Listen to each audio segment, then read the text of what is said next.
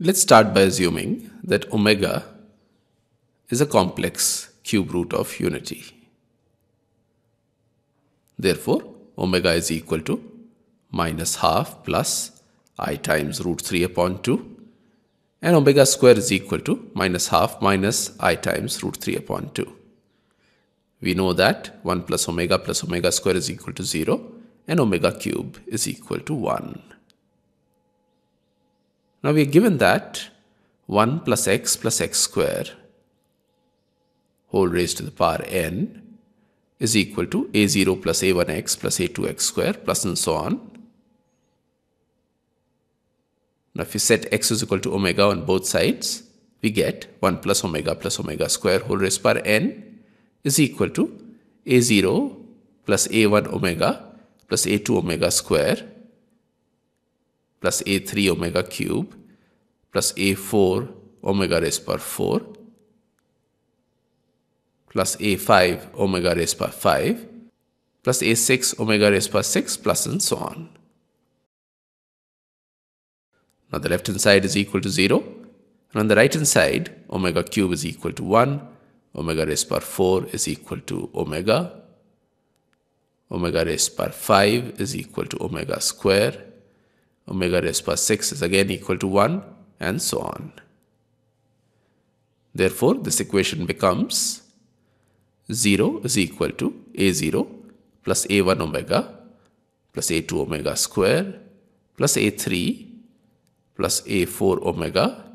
plus a5 omega square plus a6 plus a7 omega plus a8 omega square plus and so on. We therefore get 0 is equal to, on the right hand side, collecting the coefficients of terms independent of omega, a0 plus a3 plus a6 plus and so on, plus collecting the coefficients of terms involving omega,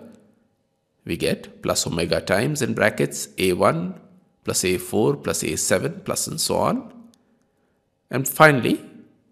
on the right hand side, collecting terms involving omega square, and so we get plus omega square times in brackets a2 plus a5 plus a8 plus and so on. Now on the right hand side, if we denote the expression in the first bracket by alpha, the expression in the second bracket by beta, and the expression in the third bracket by gamma, this can be written as alpha plus beta omega plus gamma omega square is equal to 0. Substituting the value of omega and omega square,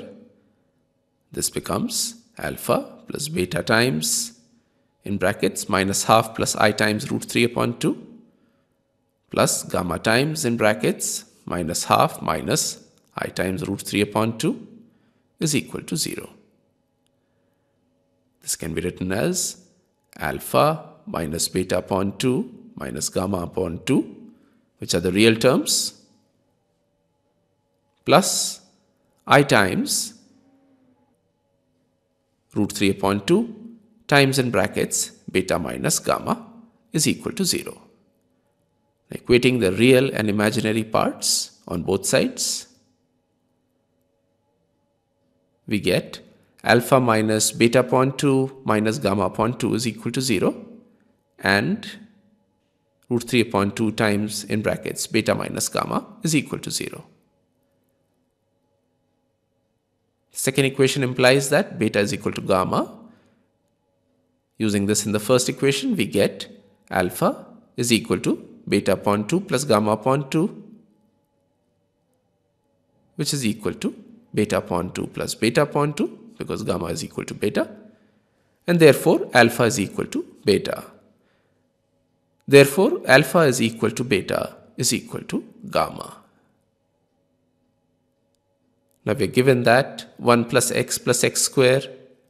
whole raised to the power n is equal to a0 plus a1x plus a2x square plus and so on.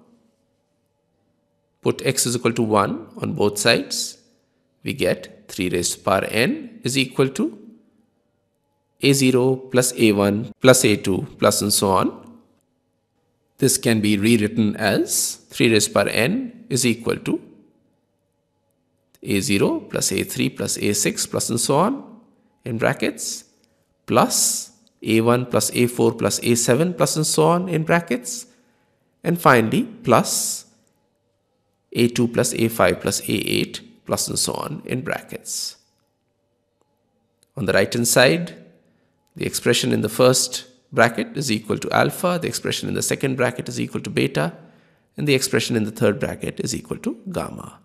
Therefore, 3 raised power n is equal to alpha plus beta plus gamma,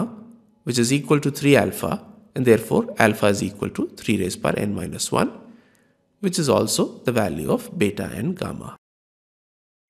Therefore, a0 plus a3 plus a6 plus and so on, which is equal to alpha, is equal to a1 plus a4 plus a7 plus and so on, which is equal to beta, is equal to a2 plus a5 plus a8 plus and so on, which is equal to gamma.